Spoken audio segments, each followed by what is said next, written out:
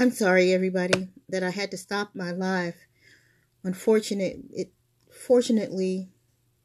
it's just fireworks, but I had to make sure because it was starting to get very close to the house, and I wanted to make sure that we were fine. I'm going to start the story over again, if you all don't mind. Once, very long ago, when the world was very young, a lot like all of you, there was a great and mighty kingdom by the sea. Now, this was an African kingdom, so it wasn't like other kingdoms having tall castles. Instead, there was a compound where the king and the queen lived. The middle of the compound, there was a beautiful house where all the people could come and speak to the king and queen and discuss things with them. And the king and queen had their own little smaller house. And in that house, they would talk about things that troubled their hearts or made them happy. And then there were small houses all around. And the small houses that were all around were for the king's children. It was a large and beautiful compound. And also, the warriors who took care of the kingdom lived among them, and those who took care of the king and queen. Now, in between the compound and the village where all the other people lived, there was a beautiful ocean and a great deal of sand, and the people would go there every day and pray to the Creator. And the 4 guardian winds would speak to the people and take care of them. The north wind, the south wind, the east wind, and the west wind. Now, we will only talk about the east wind and the west wind today, but I'll tell you this. Those winds were loving winds, and since the Creator sent them, He made it so that they could protect the people. Now, when on the other side of that great and mighty expanse, there was a beautiful village. Now that village, it was one of the most beautiful villages that there ever could be. And in there were artisans, those who made the clothes and jewelry and adornments and everything that people wore and people slept on. There were fishermen. There were farmers. All the folks who took care of the animals and made food and were just kind and loving people. And the kingdom was very happy, for the king and queen ruled over them in peace and love and treated them as family.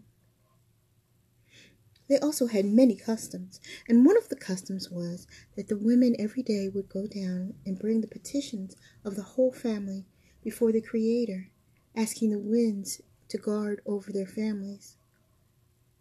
Now, the king and queen were very happy, and they had 16 daughters. Yes, 16. And their daughters were tall and short, and they had big smiles, and they had little smiles. They had big brown eyes and blue eyes and gray eyes. And they had small brown eyes and black eyes and gray eyes and blue eyes. And some of them were chubby. And some of them were slender. But all of them were loved. And they knew it. And they reflected that. And the king and queen loved their children and took very good care of them. Now, the king and queen were mostly happy. But in their quiet place, when no one else was around, and they were just together, just the two of them, sometimes they would mourn that they did not have a son. You see, the king had always wanted to pass on his kingdom to a son, although he knew all his daughters were very capable, and he loved them all, but he wanted to give them to his son. But he learned to be happy and content, and he would love upon his daughters every day. The queen would too, but the queen was a very particular person. And she wanted her husband to have his heart's desire. And so she came up with a list of things to ask the Creator for every day. And one of them, at the top of the list, was a son. Now, she didn't want just any son. Oh no, her son must be brave. He must be a warrior. But he also must be kind and gentle. He must listen, but he also must have his own mind. He must be fierce and ready to fight for his kingdom, but he also must be ready to love them. She had a list of things that she wanted him to be. And so every day when she would go to put her petition, she would ask the east wind to carry her message to the Creator. Now the east wind was a practical one. She was a little cool, and she would blow around the Queen's gele, and she would say to her, "Are you sure, Your Majesty? You know that the Creator, He will bring you the best of everything. He is good like that. He will bring you exactly what you need. You needn't come up with a list of your own." Oh, I know all that, but I also know that there are certain things that I would like. All right, said the east wind.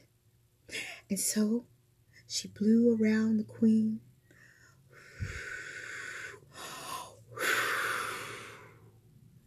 And up she went.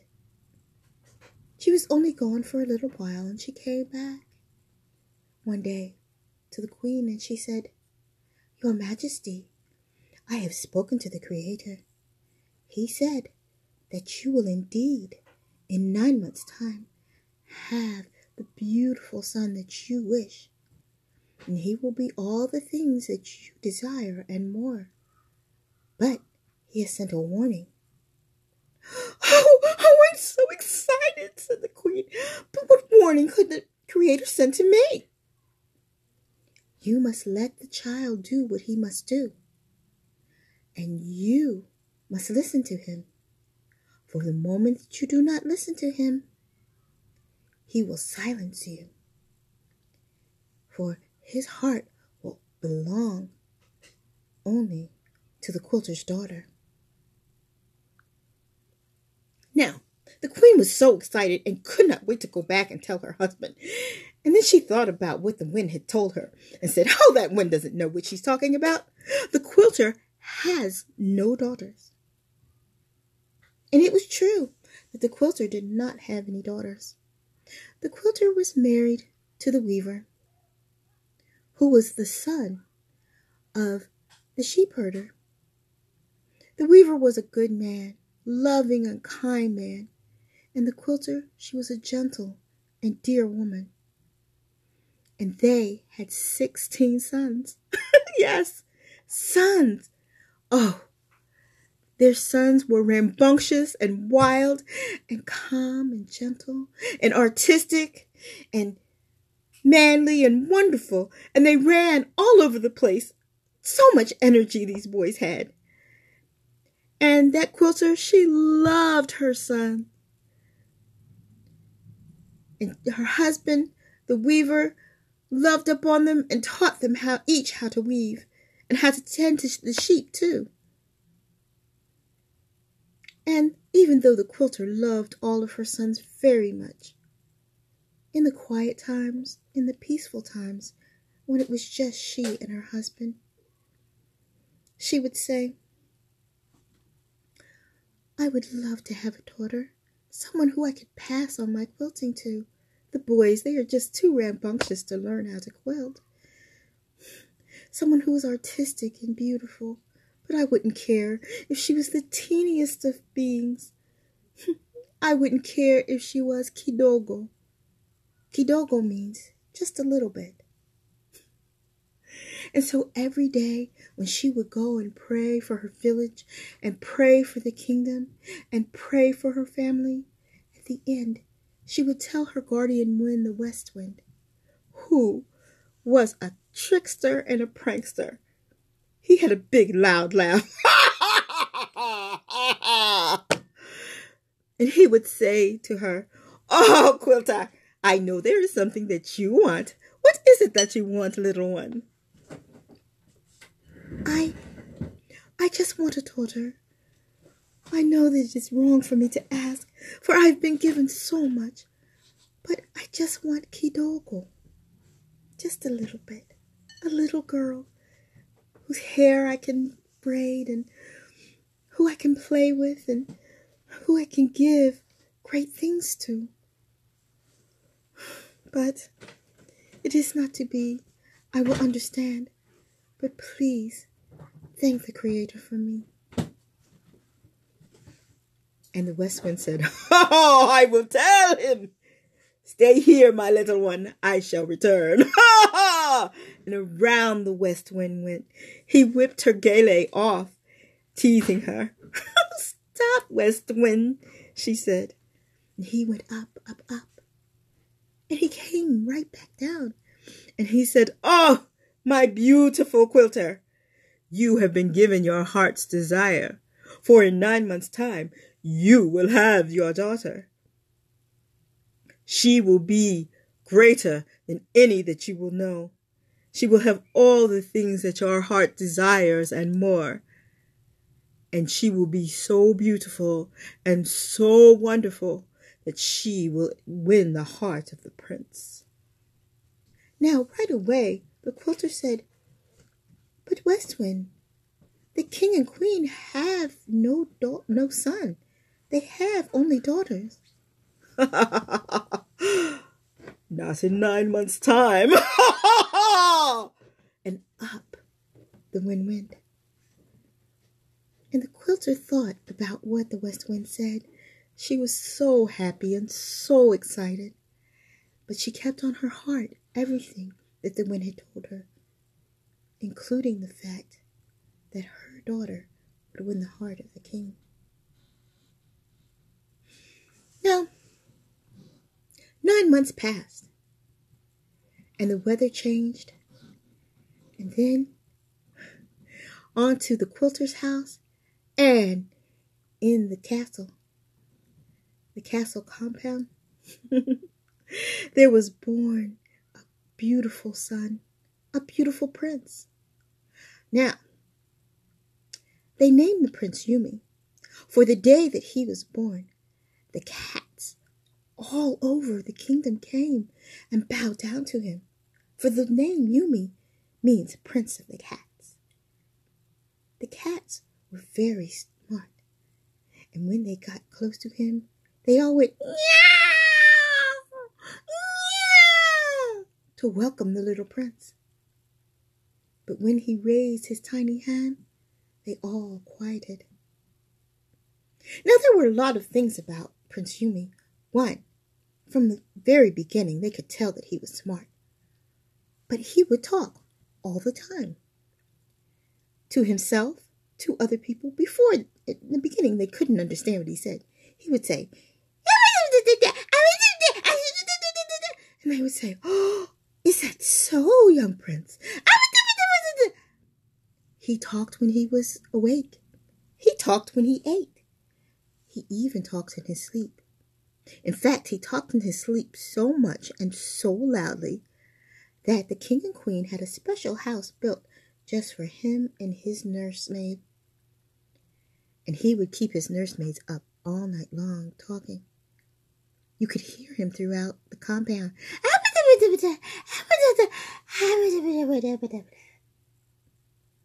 Now, as Prince Yumi got older, they could understand what he said. And he said, "What is that? I like that. Is that blue? Is it green? Oh, sisters, why is your hair long? Why is my hair shorter? Oh, I love you, sisters. What are you doing, mother? I want to be with you. Father, can I go with you? What is this?" He was full of questions. And even though sometimes his questions were a little annoying, they were happy to have him around. Now, the quilter had a beautiful little daughter. Her name became Kidogo, for that was what she was. She was a tiny little thing, just a little bit. She had little hands and sweet little face. Her hair was in little beautiful curls, and she had big brown eyes. And Kidogo was the sweetest, kindest child. Now, she also would do something all the time. She would sing, la, la, la.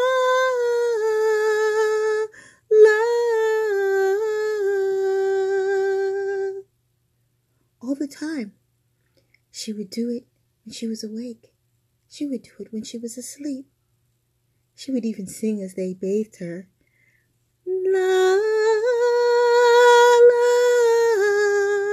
la. Her song was so sweet and gentle and kind that it would just make everyone relax, and they would go to sleep. Yes, that Kidogo was a very special little girl. Now, when Prince Yumi was 4 years old, his mother saw that he was so full of energy, always running around asking questions, that one day she decided that it was time to take her little boy to the marketplace so that everyone in the kingdom could see him outside of the compound. Now, he loved the marketplace. There were so many smells and things to touch and so many things he wanted to know about. And he ran through asking questions. Mother, what is this? Oh, sisters, do you see this? Oh, this is such a pretty color. Oh, this would look nice on you, sister. Oh, and he just ran all through the house. He was a lovely little boy. But all of a sudden, they could not hear him. And the queen got scared. Where is Prince Yumi? We don't know, Your Highness. He took off through the marketplace, through the stalls. And so they went to every stall to look for the young prince. Then all of a sudden they heard, la, la, la, la.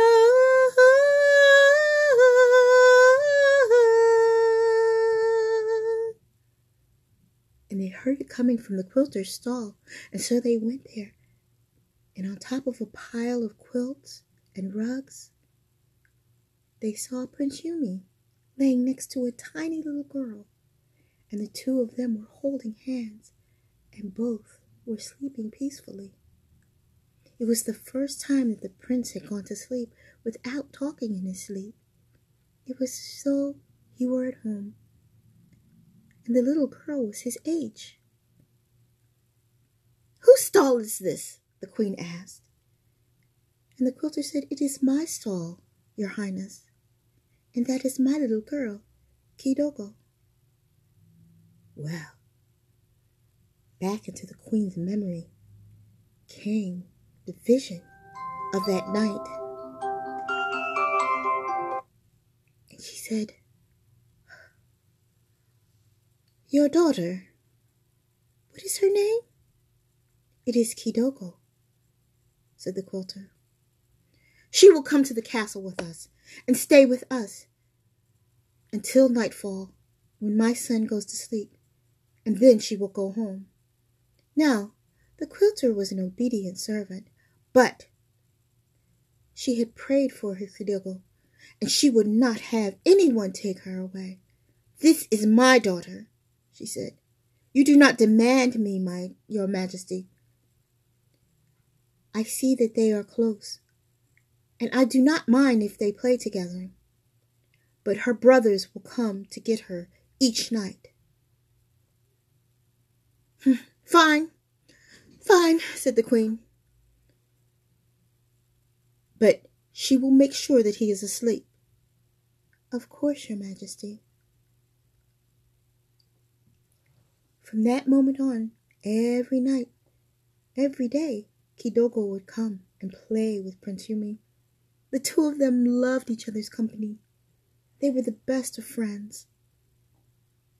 And they grew, and they grew, and they grew. And soon they were both 14. Now, in this kingdom, when you turned 14 is when you learned what you would do for the rest of your life. You would learn the responsibilities of being a young man and a young woman. It was part of your rites of passage. Now, one day, the queen was walking past the house of her daughters, and she heard two of her daughters talking. "Oh, of course one day Yumi will marry Kidogo. I could tell he's starting to fall in love with her." And the other daughter said, "Of course, and she will be our sister for real. We love her very much. She is so sweet." But the queen was angry. She wanted to pick the woman who would marry her son. She didn't care what the wind had said. She wanted to make sure that she was queen material. Now understand that the queen was once a common girl. She had worked on the farm when she was young. But she felt that she was above all that. And she wanted to make sure that her son married someone who was of royal stature. That night, as Yumi and Kidogo were saying goodnight to each other, the queen listened outside the chamber door. "It is almost time for me to go home, Yumi." "Oh, I know, Kidogo, but I have something special for you." "What?" And he reached inside of a little box and pulled out a pendant that looked like the moon. "When I look up at the moon, Kidogo, I think of you, your eyes. They're so beautiful. I will love you forever. I give this to you, for it is my promise that love will be steadfast and not moving, no matter how old we get." Now, Kidogo, even though she was very tiny and very sweet, she was also very practical. And she said, "But Yumi, you know that your mother, the queen, does not want me to marry you. You also know that she will look for a princess for you, but you are my princess." Yumi said, "Perhaps, but I know that I will always love you too. But if it comes that you must marry another, know that you will always have a subject in your kingdom who will love you." "Ashe?" He said, "Ashe, but you will see that just like the moon, I will always be there." They held each other close, and Kidogo said, "Lay down, Yumi, and I will sing you to sleep."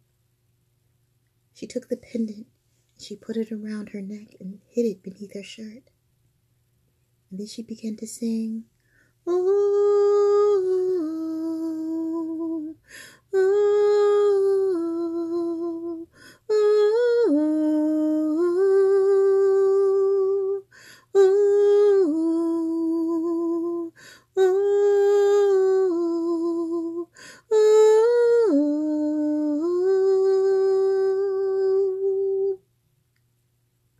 And the little prince went to sleep. As Kidogo was leaving to go and join her brothers outside, the queen stood before her and said, "You will not come back after today. It is time for Prince Yumi to follow his father and to learn to be a king, and I suppose you will learn to be someone's wife. But my son will marry someone who is great and mighty." Kidogo bowed to the queen, and then she looked her in the eye, looking very much like her mother. She said, "It is true, your majesty, I am not a princess, but I love Yumi, and I will always be here for him. And when he chooses, I pray that he chooses me." She got into the wagon, and she went away. Yumi took it very hard that his Kidogo would not be back. But he followed behind his father and did all that his father commanded of him. He went and learned all the things that a king must do, including taking care of his people And when he went out, he would look for Kidogo. And sometimes he would see her in the marketplace with her mother. And he watched her, getting more beautiful every day. He also found out that she was learning to cook. "I'm not a very good cook," she would sneak and tell him. "I make things too hot. My mother says I use too many peppers." And they would chuckle together. And then a guard would say, "Your Majesty, your father seeks you." "Oh, of course." He would wink at Kidogo and walk away. Now, the West Wind and the East Wind had conversation, for the Creator had told them that those two were meant to be together. And the two winds decided that it was time for them to help.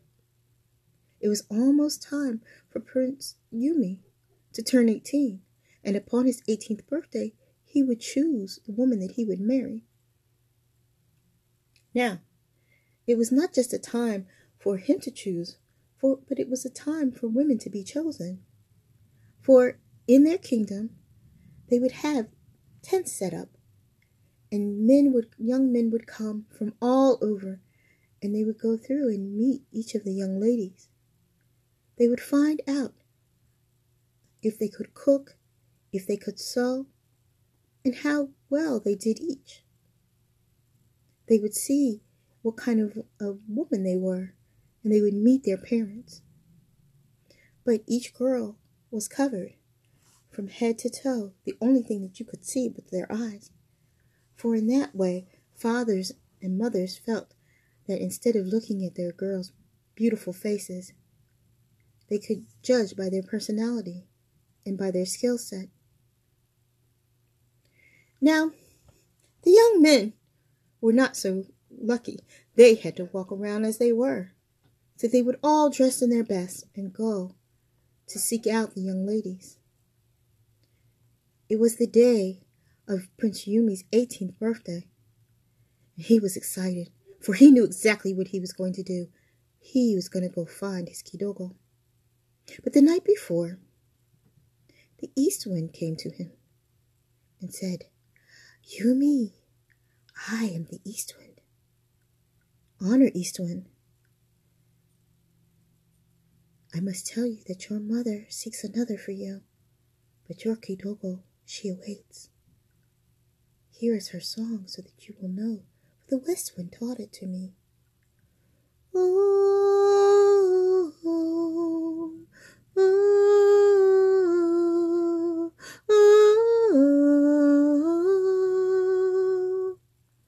Yumi's heart leapt. Oh, I miss her so. And the West Wind came on. I know. And I have told her what to do, for I will make sure that you pick the right girl. And how will you do that, West Wind? Said Yumi. I have told Kidogo to make you stew. You must taste all the women's stew, but hers you will know, for it will have the hottest pepper. Oh my goodness, I know those peppers. They were very small, and they were very hot. I could never eat that. Oh, but you will know that it is hers, and if you love her, you will eat it. You will eat the whole pot. All right, I will. And he started by tasting that little pepper. Before he could even get it in his mouth, his tongue began to burn in his lips. But he ate the whole thing, and it set his mouth on fire. But after a while, he got used to it, and he began to sweat. Very good. You will also look for the moon. The moon? Oh, yes. Look among the quilts. If you see a moon, you will know that that is your Kidogo. Her father is a weaver. Remember that. Yes, I will. Very good. Goodbye, East Wind. Goodbye, West Wind. And the West Wind went back to Kidogo and told her what to do. But that pepper is so hot, it will make him ill. Oh no, he will be fine. You just make sure that you make it as hot as you can. Of course, West Wind, honor to you. And to you, Kidogo. Blessings. And away the West Wind went. The East Wind told him, you will also ask that each girl sing, and then you will know that it is your Kidogo. Yes, thank you, East Wind. Are you all right, Prince Yumi? Yes, I'm fine. I'll even be finer tomorrow. And away the East Wind went. Finally, after a while, even though the pepper was still hot on his tongue, Prince Yumi started to feel better. He didn't look forward to eating the hot pepper, but he looked forward to seeing his Kidogo. He sat at breakfast, and he ate happily. But he only ate a little bit. What is wrong, son? Oh, I will go to choose my wife today, Mother. Oh, you do not have to do that, my son. I will bring girls for you to choose. You don't have to go among those village girls. I want a village girl, Mother. And he looked at his mother. She was very upset. She said, but son, I know what is best for you. The king looked at both of them, but he kept quiet. Prince Yumi looked at his mother. I love you, Mother, and I honor you with my very life. But I look for my Kidogo. She is the only girl that I want to marry. And I will go and I will find her today.